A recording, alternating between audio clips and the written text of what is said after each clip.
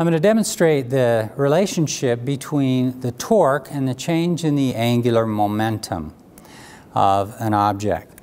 This wheel, when it's spinning this way, is said to have angular velocity and angular momentum that way, that can be determined by the right-hand rule. You curl your fingers in the direction of the rotation, and your thumb gives the direction of the angular velocity. And you might say, well, is it clockwise or counterclockwise? When I say, well, if you look at it like this, it's a little hard for you to say if it's clockwise or counterclockwise. You have to be on this side, in which case it's counterclockwise. On this side, if you look at it that way, it's clockwise. So instead of worrying about that, the actual perspective of the observer, physicists use a single direction to denote the angular velocity and the angular momentum, and it's this way. So what I want to do is to allow a torque to be present in the system. So I'm going to get this guy spinning in the same way that we did before, and then I'm just going to dangle it from this rope. And what happens then is that gravity pulls it down, the spring pulls it up.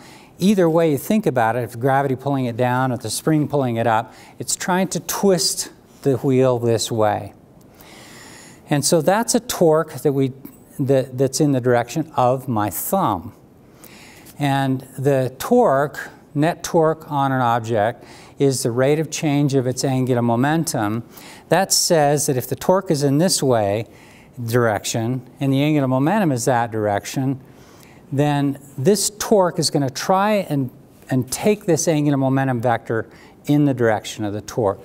So what we'll expect to see when we dangle this by the string is that the wheel will start to move in the direction of the torque, the angular momentum.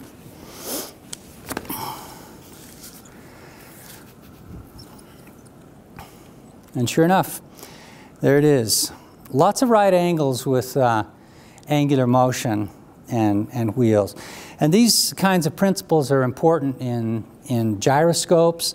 There are gyroscope experiments right now that are being used to test Einstein's general theory of relativity. They're used in the spacecraft industry to indicate positioning in space. And so that's torque and angular momentum.